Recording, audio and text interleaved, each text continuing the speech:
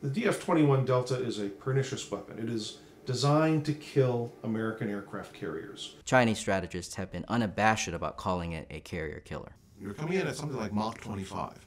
So even if there's nothing that explodes, if you hit that ship, you're going to do a lot of damage.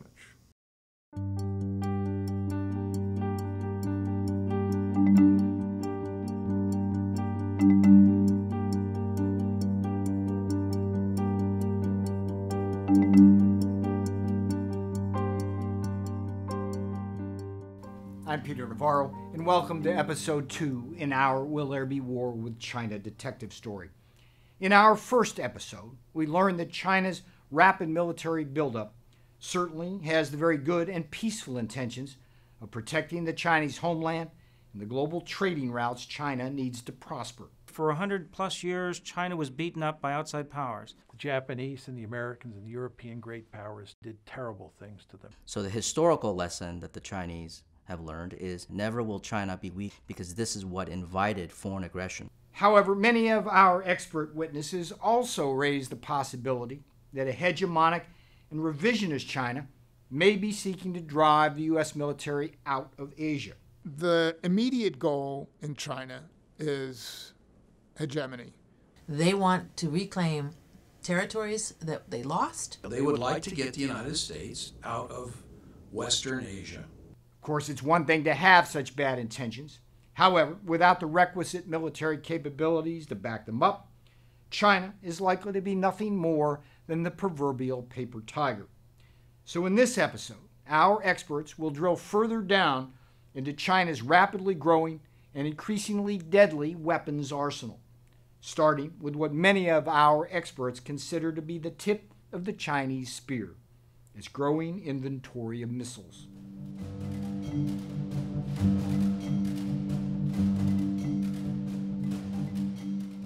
A large part of China's military preparations has been the proliferation of missiles, lots of them. The Chinese today have the largest range of nuclear-capable missiles of any country in the world. And what I mean by that is they could go from very short range to intercontinental. These include the DF-31 and DF-31A road-mobile ICBMs, a new DF-41 even longer-range ICBM. Clearly, Japan and other U.S. bases in the region fall within range of a lot of these missiles. So if you're in Taiwan, or if you're in Japan, or even if you're in Vietnam, you face the prospects of Chinese missiles that can hit you because they're within range every day. So every time you're sitting down and negotiating with the Chinese, you have a gun to your head. The key thing that ballistic missiles and land-attack cruise missiles bring to the table really is suppressing air defenses.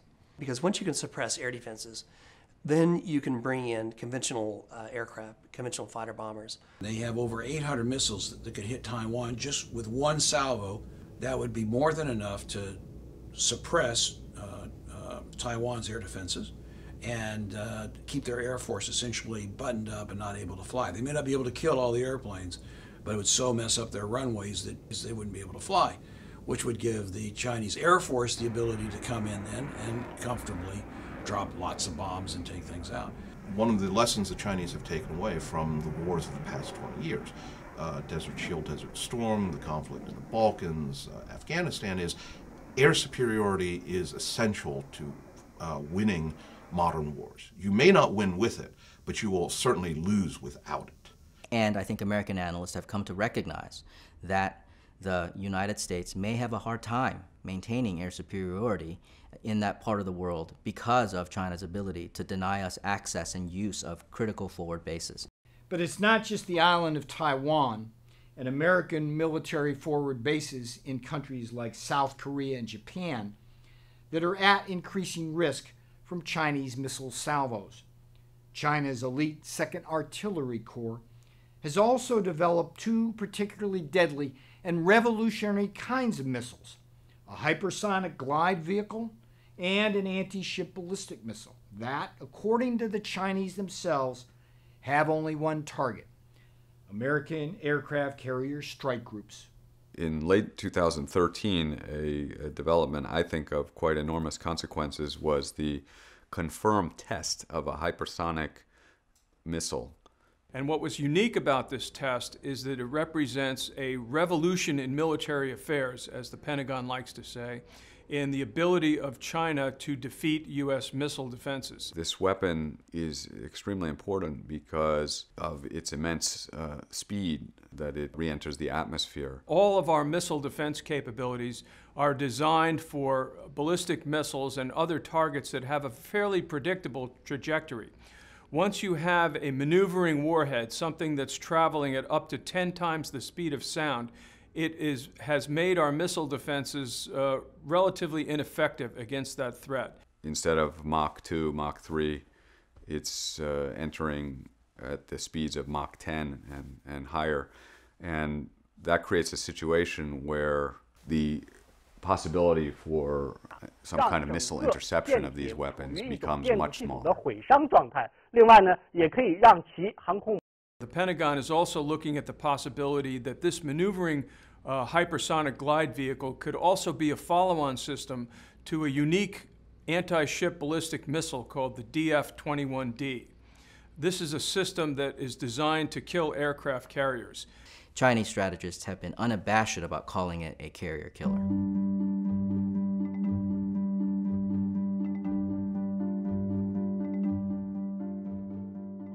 One of the things that the Department of Defense has included in several of the last reports in the DoD report to Congress is the anti-ship ballistic missile, which really is intended to go after the American aircraft carrier. The anti-ship ballistic missile is basically a medium-range ballistic missile that is carried by a mobile truck.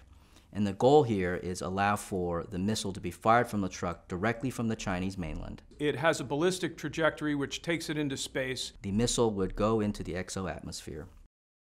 The warhead would then re-enter the Earth's atmosphere at extremely high speeds, something to the order of 10 times the speed of sound, and having enough accuracy to maneuver towards a ship at sea, for example a carrier, and then to be able to maneuver the warhead in pinpoint precise fashion so that it can hit that moving target. The United States does not have this capability.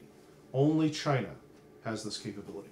If the technology works, it would be the first time that a ballistic missile with a ballistic trajectory would be able to target essentially a carrier or other large moving targets at sea with pinpoint fashion. We haven't developed one largely because we haven't needed one. Nobody else really had aircraft carriers. There are those who have contended that because the Soviets failed, the Chinese will inevitably fail. It's a very difficult technical problem. And I'm not convinced that China has accomplished that achievement yet. You have to acquire the target at distance. That gives you general location.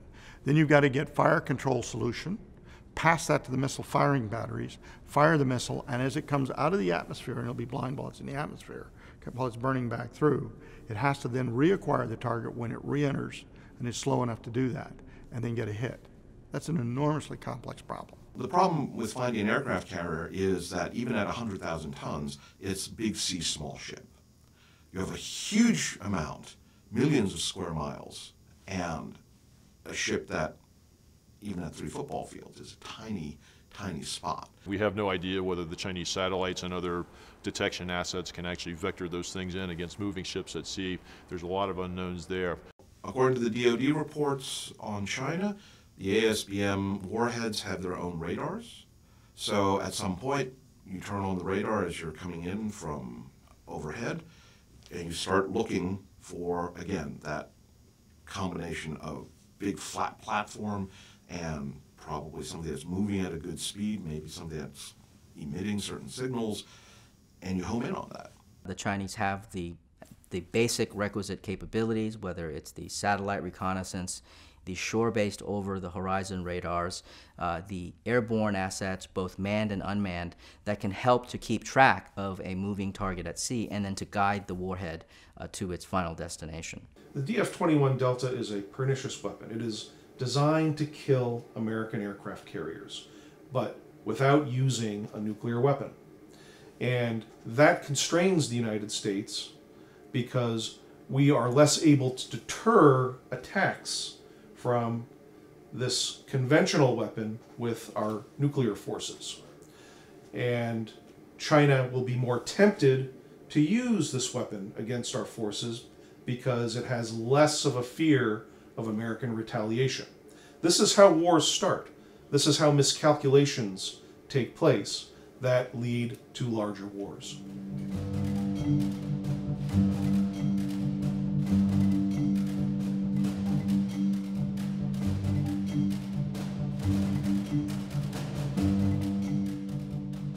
There are a few naval weapon systems that are as adjustable, if you will, or as dangerous as maritime mines. China maintains perhaps the world's largest force of naval mines. These are not your sort of very simple World War I era mines. These are very, very sophisticated mines. The smartness of the mine is based in the fuse.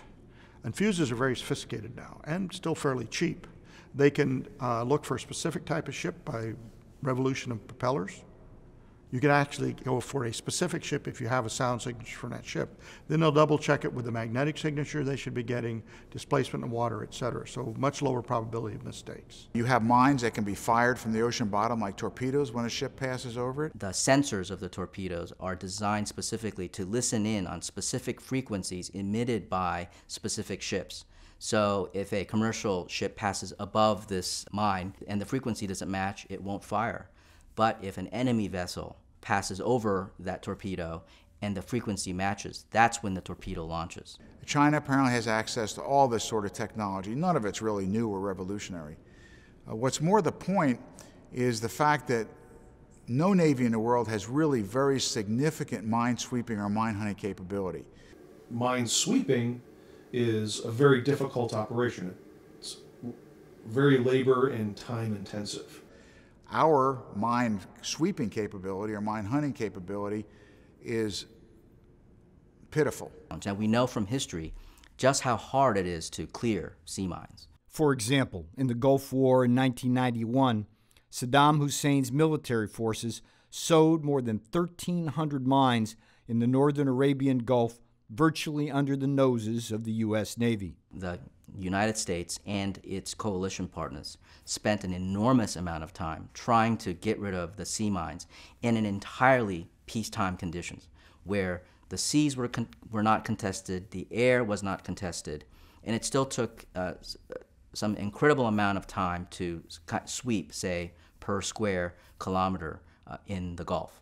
Despite these mine-sweeping efforts, a mere 2 Italian-made mines costing less than $50,000 scored a mission kill on the billion-dollar USS Princeton Aegis cruiser, sending the crippled ship out of theater with a cracked hull for massive repairs.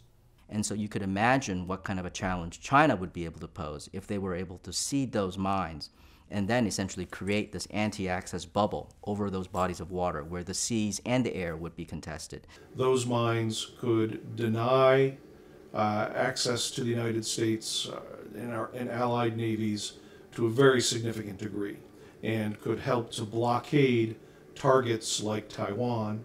In a Taiwan scenario, China would lay mines to shut off, to close out the main Taiwan ports. The reality is that Taiwan has only 2 major ports that really supports the economy.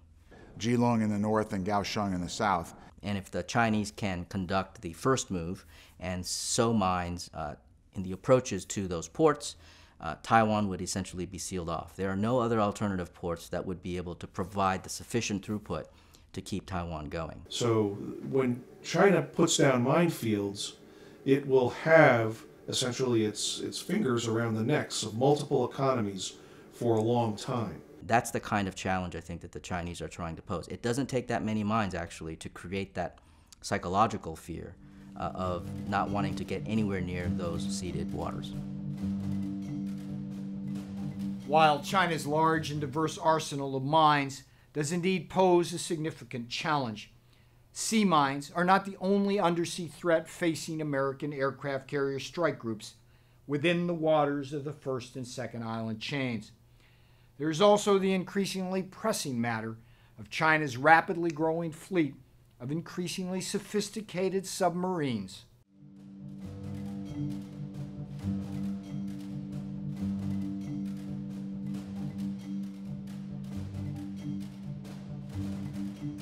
There are 2 types of submarines that we really have to be concerned with. One is powered by conventional means, that is an electric motor under the surface and a diesel engine on top of the surface. And submarines operate above surface as rarely as possible. And submarines that are nuclear powered. Submarines that are nuclear powered have a great range and speed advantage.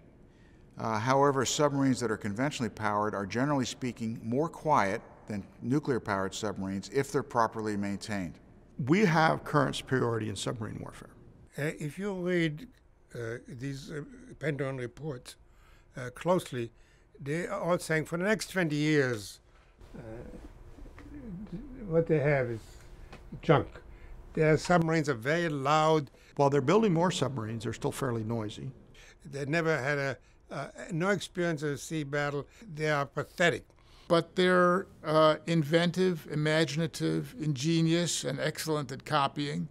And I expect that they will turn out better and better boats in the future. What they have been doing as they modernize their fleet in the last 20 years is focusing on building conventionally powered submarines. Into the 2020s, China may have a fleet approaching 60 or 70 conventional submarines. In fact, it's the fastest growing conventional submarine force in the world. A conventionally powered submarine generally has to surface every 4 days to recharge its batteries. China's latest conventional submarines use very modern air-independent propulsion, which allows them to stay underwater for weeks at a time without having to surface to recharge their batteries. Conventional submarines are already very quiet and difficult to find. With air-independent propulsion, they become phenomenally more deadly, especially to American aircraft carrier battle groups. And all they need to do is to sit and wait patiently for an oncoming opponent force to come within range of either their wake-homing torpedoes or their long-range anti-ship cruise missiles. Should a Taiwan scenario develop, should Taiwan declare independence, or should the United States Navy try to intercede in a scenario involving Taiwan and the Chinese military, that by deploying several dozen or a couple of dozen conventionally powered submarines, China could control the waters within the first island chain, preventing U.S. battle groups from entering those waters. They see this as a capability that can allow them to defeat the United States, drive it out of Asia. You can, for example, envision a forward-deployed Chinese conventional submarines deployed at certain locations, given the anticipated axes of advance, for example, of an American carrier strike group. And they would be then able to, without being detected, launch their long-range anti-ship cruise missiles in what's called salvo fires. Essentially, a whole group of missiles launch at the same time to overwhelm the fleet defenses of the carrier strike group and hope that one of those missiles gets through and does lethal damage to either the carrier or one of their major surface combatants in the carrier group.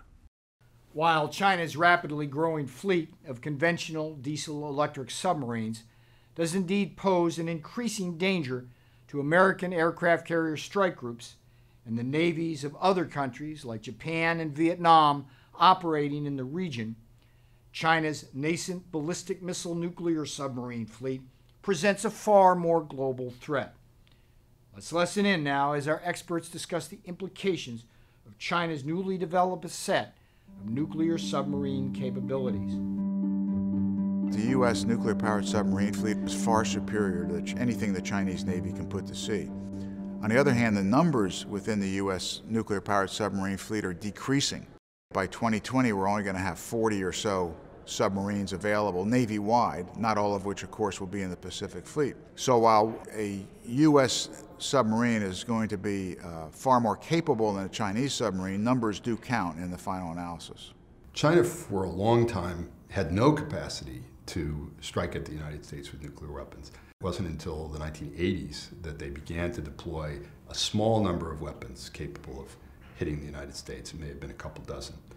In the last 10 years or so, China is expanding their nuclear force. The Chinese have finally, after many years of trying, have finally developed what appears to be a working ballistic missile submarine, SSBN. An SSBN is a nuclear-powered ballistic missile submarine. In the Navy, we call them boomers. That is, nuclear submarines capable of firing nuclear weapons. They had one crappy old one back in the 1970s that was built in the wake of the Cultural Revolution when it was thought to be a good idea to to kill or to imprison or what have you anybody with any scientific and technical expertise. Not usually a smart thing to do if you want to go into naval nuclear propulsion and nuclear weapons, these very highly technical fields. So that thing never made a deployment, and it's never will at this point. But they finally have gotten over this hump, it appears, and have developed a working SSBN. We see brand new ballistic missile submarines. In fact, 2 new classes of ballistic missile submarines are coming online. And remember, the huge advantage of nuclear boats is they don't have to surface or snorkel. And endurance is a huge advantage. The advantage to their new submarine base at Sanya on Hainan Island is that almost as soon as you leave harbor, the water goes down to 2,000 feet. So you can submerge very quickly and thus increase your covertness. Chinese strategists believe that even if one nuclear missile can destroy, say, Seattle or Los Angeles, that would represent unacceptable harm to the other side and therefore would deter the other side from conducting that first nuclear strike in the first place. In October 2013, Chinese state media across all the major platforms boasted about how Chinese submarines with ballistic missiles could launch nuclear warheads against the United States and kill tens of millions of Americans. If we did something comparable in the United States, the Chinese and the rest of the world would be outraged. So why are we not concerned? Why don't we pay any attention to the Chinese threatening to kill 实 Americans? 行战略突防的路径，一个从俄罗斯西伯利亚地区飞出，通过加拿大上空，路过北美防空司令部。 It's a fair question Gordon Chang asks, alarmist though it may appear to some. But beyond even China's growing nuclear weapons capabilities, there is also the matter of its increasingly sophisticated suite of cyber and space weapons. As our experts now explain, this high-tech arsenal is aimed not just at defensively neutralizing America's vaunted advantages in both informationalized warfare and control of the strategic high ground. China's cyber and space weapons can also be used as devastating offensive weapons as well.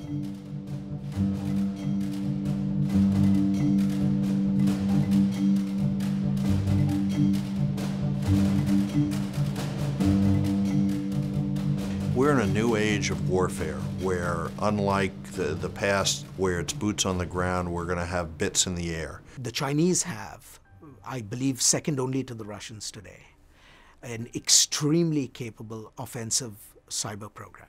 The Chinese, for at least a decade, have developed a worldwide program of using both military and civilian intelligence personnel to conduct cyber attacks against both governments and the private sector. China's capabilities affect us in a number of ways, starting even before a confrontation might exist. What they're doing is they're looking for that military edge, both by improving their own weapons and, more importantly, knowing how to beat ours. They have the ability to go into our computer systems, potentially adversely affect logistical support, troop placements, the ability to move weapon systems, supplies, to be able to support forward projection in the Pacific region. And China's alleged hacking could be deadly for U.S. forces on the battlefield. If you mess with that software, the airplane won't fly, the missile will miss its target, and the ship might not get to where it was intended to go.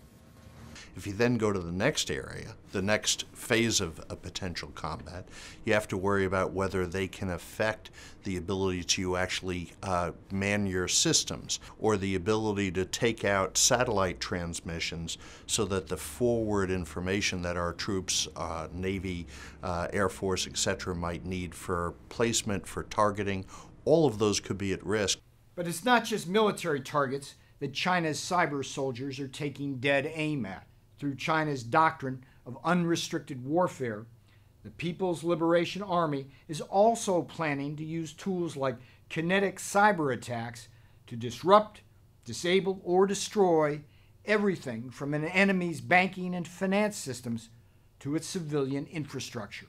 Kinetic cyber attacks are those in which you not simply spy on the other nations, but you implant malware which leads to destruction of the infrastructure or hardware of the other nation. Whether it's critical national infrastructure, our water treatment plants, our hospitals, our electric grid. The first person attacks in cyber gets a great advantage. This isn't fantasy, this isn't paranoia, these capabilities exist today. And they may strike first in cyber and we could be crippled. While China's growing suite of cyber weapons are indeed formidable in and of themselves on the battlefield, China's cyber warriors have arguably done far more damage through their outright theft of the blueprints for many of America's top weapons systems. The American intelligence community has on a number of occasions been surprised by the quality of the systems that the Chinese have been able to field.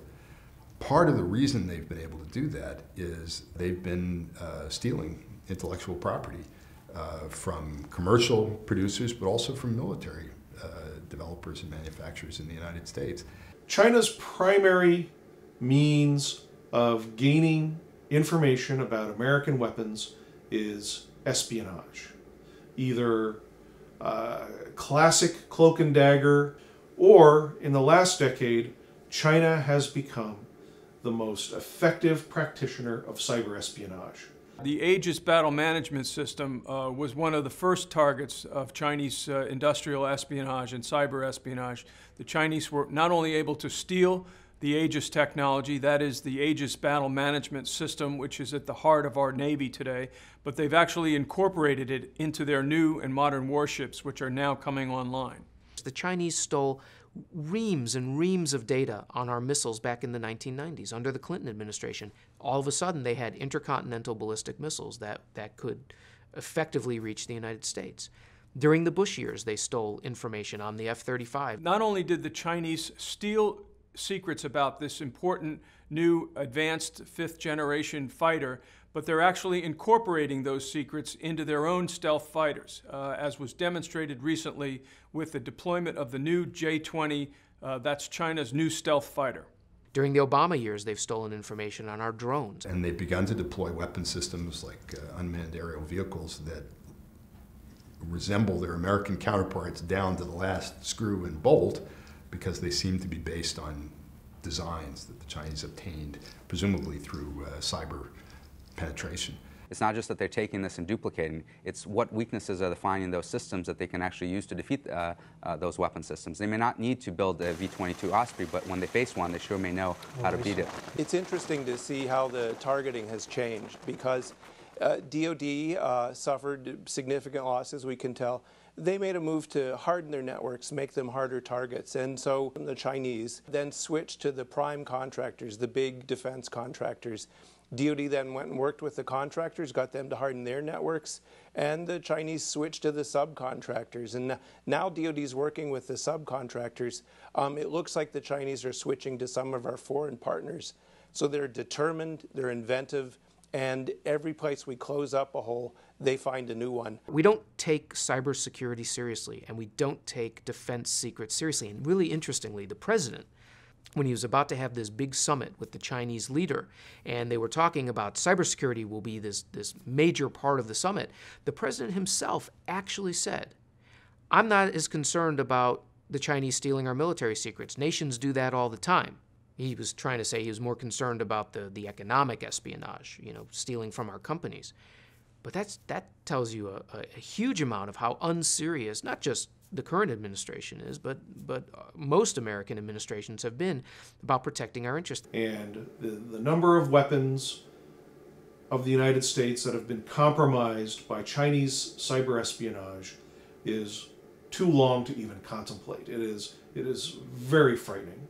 It shouldn't be a surprise to anyone who's been paying attention to these news over the last 5-6 years, really. Everything under the sun has been taken by the Chinese, not just from military contractors or government agencies, but private companies that are manufacturing commercial technologies. And now we're seeing sort of the results of that. It's striking to see that full list, because you wonder. Well, that's what I was wondering. I mean, we do hear about this a lot, but when you see this list of all these weapon systems, that's a little surprising, isn't it? Absolutely, and it makes you wonder if there is anything left that they don't yet have, because it's a pretty comprehensive list of every cutting-edge weapon system that we've built over the last decade or so. So anything is fair game to steal.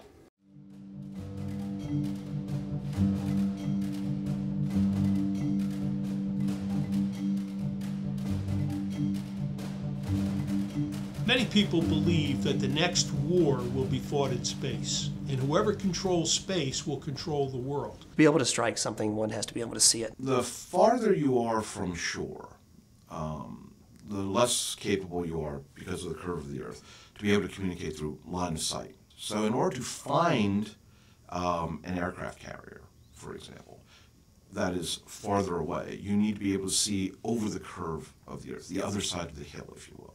And that is best done from space. We're cutting back on our NASA budget and cutting back on our space programs, and to our great detriment, because without the ability to control space, it puts our country at great risk. And while NASA wrapped up its 30-year space shuttle program, China has its eye on the sky as they take steps to put one of their men on the moon. Today, China successfully launched an experimental module, the first step in building its own heavenly palace. In fact, China enjoys 4 main space launch centers. The oldest is Zhou in the Gobi Desert, about 1,000 miles from Beijing. This is a key military testing site for China's medium to long-range missiles. And Zhou also was the launch pad for China's first nuclear-armed missile in 1966 and its first manned space mission in 2003. A successful liftoff as China enters a new era in its space program. China's newest and most modern spaceport is on scenic Hainan Island. Located just 19 degrees north of the equator, this low-latitude facility will be the launch pad of choice for the larger rockets China will need for its Mars and manned spaceflight missions scheduled for 2020. Just why is this so? Well, the fact that Hainan Island is closer to the equator means that any rocket launching from there can take more advantage of the natural spin of the Earth. So the fact that the American Apollo missions launched from 28.5 degrees from the Kennedy Space Center in Florida gave us a huge advantage over the Russians, who were trying to go to the moon, launching up at 51.6 degrees inclination. Still, a third space launch facility is that of Xichang in Sichuan province. A key military site, Xichang is known most infamously for China's successful test of an anti-satellite weapon. When China shot down its own aging weather satellite with a kinetic kill vehicle, this created the largest cloud of space debris in world history. Finally, there is Taiyuan in Shanxi province. From this high-altitude launch pad, China is not only sending into space various weather and spy satellites, China's vaunted Second Artillery Corps also has the capability to deliver nuclear-tipped intercontinental ballistic missiles to any city in the world. In 2020 or thereabouts, China will also have its first large space station in low Earth orbit. This space station will look like links of sausages. You can take one link off and replace it with another one. Perhaps a laser weapon module, if you will. And that's how China will begin to dominate low Earth orbit against the United States.